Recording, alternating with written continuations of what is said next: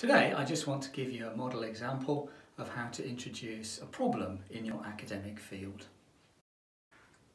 So my academic field is online learning, and my particular research interest is how to encourage students to keep studying online.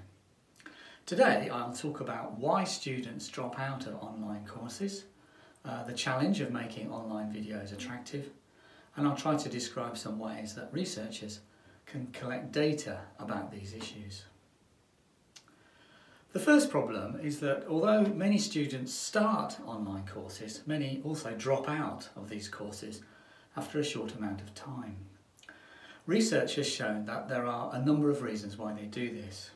For example, students may feel very isolated while studying. Also, they may not have enough confidence in using digital technology and lack support from their school. The materials they use may also be too complicated and difficult to understand. This leads to the second problem that I'm interested in, which is how to make online materials, especially videos like this one, attractive to students so that they want to keep watching.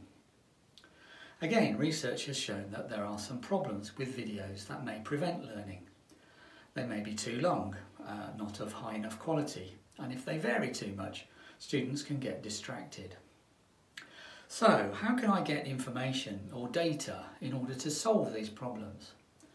There are maybe two main ways. One is to create different types of videos and experiment with learners to find the most effective.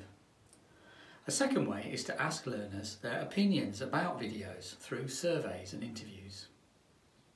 So, in sum, I'm interested in researching ways to keep students interested in online materials, especially videos, and I can collect data through experiments, surveys and interviews.